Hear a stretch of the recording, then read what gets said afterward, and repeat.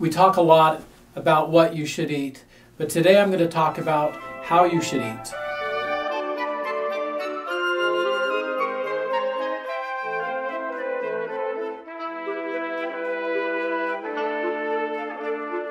Hi, I'm Dr. Christensen. Welcome to my office. Today I'd like to share with you a study that I thought was very telling and very interesting.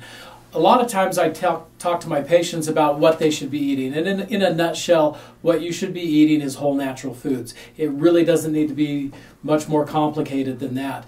We find that many of the crazy diets that people on are just that. They're crazy, they're not sustainable, and in the long run they tend not to be very healthy. But if you stick with the adage of whole natural foods, you're going to be in much better position. This study illustrated to me the importance of not only what you eat, but how you eat. And here's what happened. They took a large group of people, they meaning scientists or researchers, whoever were doing the study, and I'll have a link to the study posted at the on the website with this video.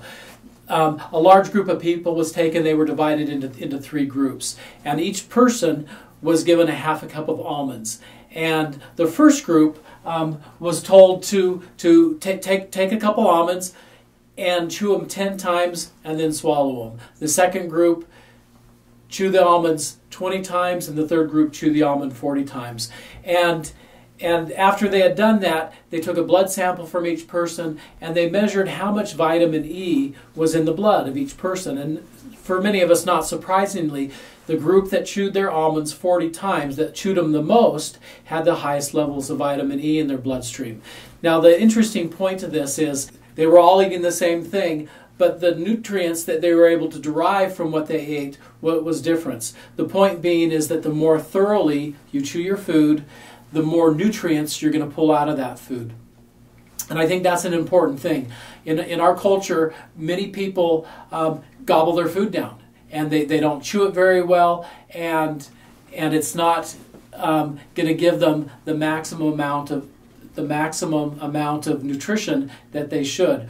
Whereas if you eat an almond, and almonds are very healthy, but you chew it 10 times until it's just chunky and you swallow it, versus you chewing it 40 times where it's kind of mixed with the saliva, it's this slurry that you swallow, you're going to get much more nutrients. Now here's the kicker. What we find is that when you gobble your food down, the body is not going to get the nutrients that it needs, and the brain is going to keep telling the body, keep eating more. I don't have the nutrients that I need yet, and you tend to overeat. When you chew your food more thoroughly, what's going to happen is the brain is going to say, oh, okay, I got all the nutrients that I need, and therefore you're going to get the signal that says, I'm satisfied, I'm full, and we end up eating far less calories than we would if we gobbled the food down. Here's the other thing. It almost seems like the body will pull out the calories first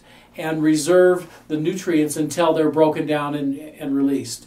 And so the point is that we want to be able to get the nutrients out of the food. We don't want to overeat. And by slowing down, chewing your food more thoroughly, you're going to get more nutrients out of the food that you do eat, and you're going to fill up quicker. You're not going to consume as many calories, and for many that means you're going to start losing weight. One of the things we tell our kids at home is set your fork down between every bite. And when you do that and you start slowing down and you start chewing your food more thoroughly, you start actually visiting and talking between bites and enjoying each other's company during the meal, you're going to be a lot healthier. And just for an example, I started doing this, and I never considered myself a fast eater, but I certainly wasn't a slow eater. And so when I slowed down and consciously started chewing my food more thoroughly, eating slower, the first month that I did that, I lost 11 pounds, and it was really without hardly trying. And so again, our message is slow down, enjoy your meal. The other benefit of slowing down when you eat is as you're relaxed, the parasympathetic nervous system is activated versus the sympathetic. Sympathetic nervous system controls your your fight or flight or freeze response when there's stress and anxiety.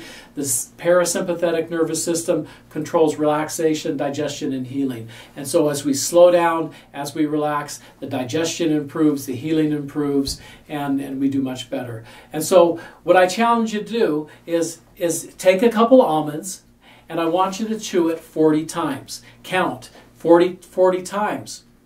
And see what it's like. And for many of you, you won't be able to do it because your body is so unaccustomed to chewing your food thoroughly. But many of you will be able to make it through 40 chews and realize that, wow, you know, I'm really chewing my food.